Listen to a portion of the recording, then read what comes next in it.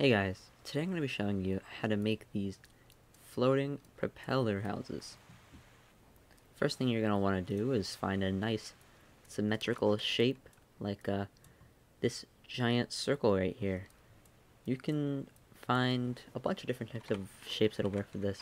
Usually you're going to find these kind of perfect circles, and that's what you're going to use. So then you just want to build straight up to whatever height you want it to be at. And then remove the rest of the building. Now you'll see there's these stilts, so you're going to want to build out and build this circle. Or in this case, it looks more like a hexagon, and you've got propellers.